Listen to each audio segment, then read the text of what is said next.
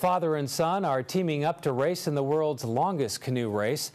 The Yukon River Quest gets underway later this month, and TV6's Jennifer Perez has an up-close look at the duo. Like father, like son. Five-time winner Steve Landick returns to the Yukon River Quest, the world's largest canoe race. It's no wonder his son Connor would follow. Doing it with my dad is racing with him, I've raced with other people, and it's not as fun for me. It's just like when I'm with him, it means more. They're one of 73 teams hitting the water, starting at Whitehorse and rowing all the way to Dawson City. The course takes 2 days to complete with 2 mandatory rest stops.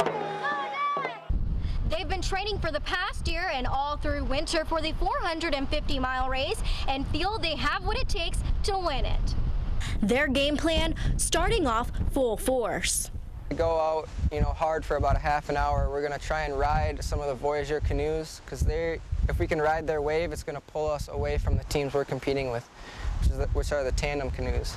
So if we can get a lead on them, it's going to be really hard for any of them to catch us in a river that's that fast. Leading can help, but weather conditions can easily change. Wind is a big factor. Certainly on Lake LaBarge it is, but even on the river, there's such a big river, the wind can really slow you down and make it a tougher race.